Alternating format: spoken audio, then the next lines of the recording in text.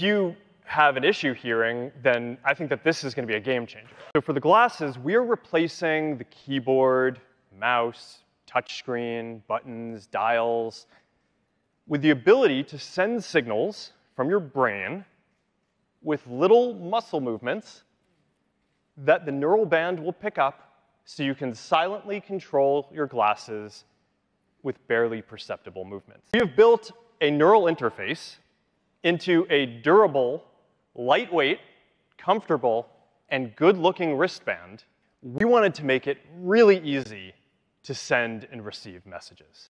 So it's good to just be able to type without anyone seeing. And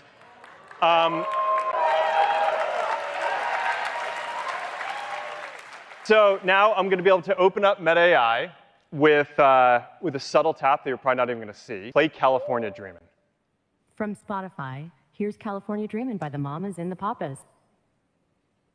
All right. And if I want to adjust the volume, I act like there's a volume control in front of me, and I can just turn it, and there we